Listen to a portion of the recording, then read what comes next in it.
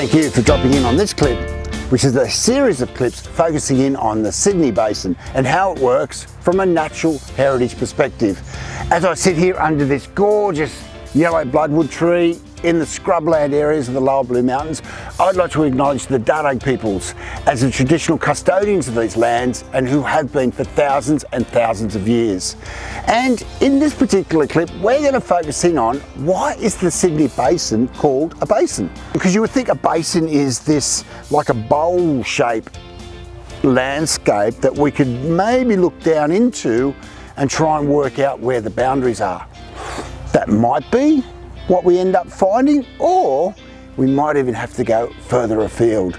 So that's what this clip is about, getting to know why the Sydney Basin is actually called a basin. As we look out to the east over this Cumberland Plain area, you get a sense that that might be what's called the Sydney Basin, because here we are, it's a higher area that surrounds that lower area, and generally a basin is going to be low and the escarpment or what surrounds that basin is going to be in the higher area. And if we look down there, the recent rains have actually caused some minor flooding, and in some areas actually looks like some major flooding, and so it kind of makes sense that that might be called the Sydney Basin. The thing is though that the Sydney Basin extends far further south, far further north, and a lot further to the west, and it also extends out to the continental shelf. So whilst this might make sense to call this the basin from where we're standing in the present day, to get to know why this area was called a basin, we need to go back in time.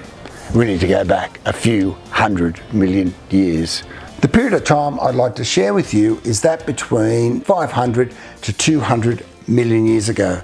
And if we go back to the first clip in this series of clips, I used the length of a sporting field to give a visual reference or a visual map of the formation of the Earth from 4.5 billion years through to the present day.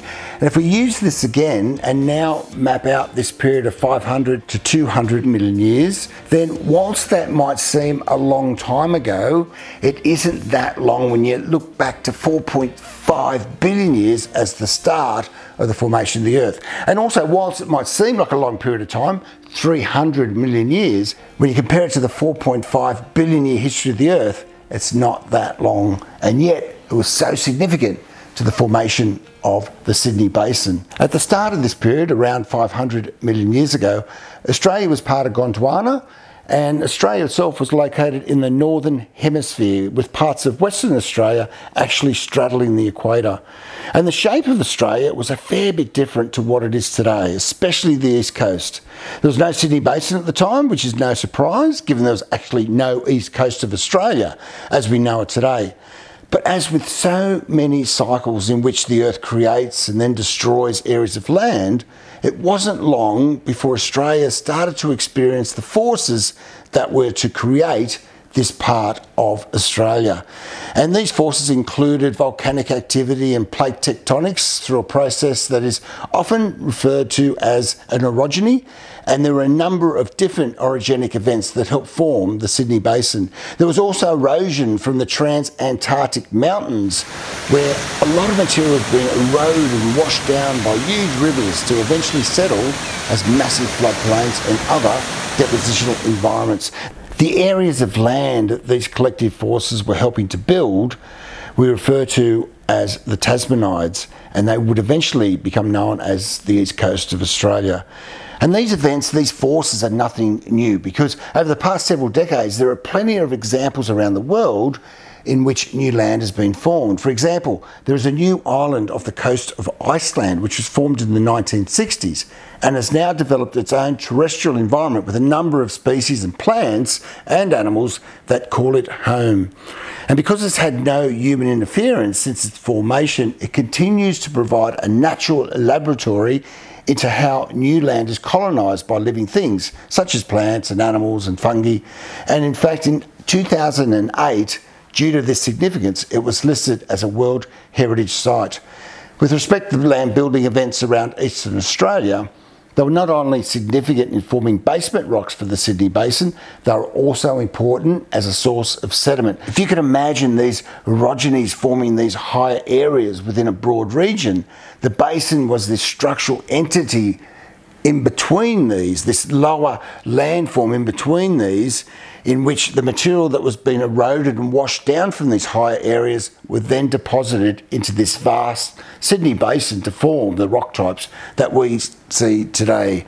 And around that 200 million years ago, at the end of the period we're looking at here, Australia had drifted south, and a fair amount of depositional activity had started to cease for the Sydney Basin. And that's a brief overview of not only the formation of the Sydney Basin, but also why it's been referred to as a basin. That is, this structural entity in amongst these higher landforms, and the material from these higher areas being eroded down and deposited into this lower basin area. Whatever perspective or concept works for you with regards to gaining an understanding of what is the Sydney Basin, one thing is for sure: we are extremely lucky here within the Sydney region to be situated within the Sydney Basin, because it offers such magnificent landscapes such as this to the west southwest, but there's also those landscapes that have been conserved for a natural and cultural heritage perspective. There's the marine environments out on the coast and also on the continental shelf. There's a range of different recreational and leisure-based opportunities, and there's sites like this where you can just sit down, relax and enjoy what is on offer. Hope you enjoyed this clip on what is the Sydney Basin.